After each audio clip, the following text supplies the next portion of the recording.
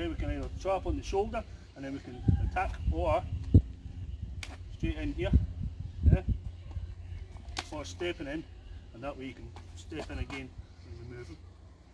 So that's 3 options. You can trap, you can actually kill the arm as well, you can slap the head, or you can bang them away. Yeah, just depends on what you want to do, what the situation needs. Okay, ideally straight in and slap the head, simultaneous attack. There's a broken arm if you need it, there's a leg, and away. So like I say, it just depends how serious it is. If there was a knife in that hand, you'd just be bang, bang, bang, bang, bang, bang, bang. Knee, elbows following in, so you're using it as a way in.